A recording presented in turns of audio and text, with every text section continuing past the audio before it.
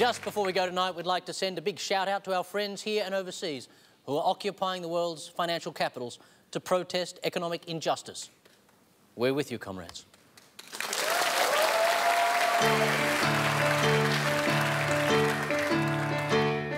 I'd occupy Wall Street if I knew what Wall Street was. I'd march to bring down corporate greed, but I can't do that because we failed economics.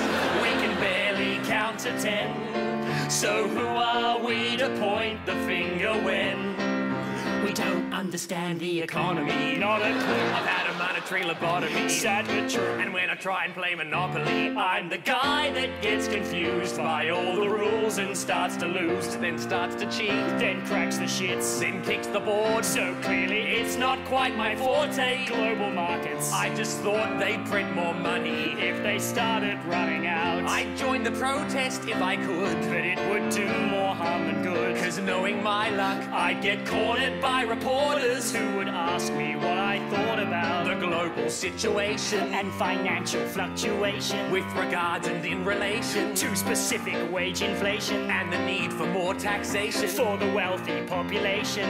and I would come off looking like a dick.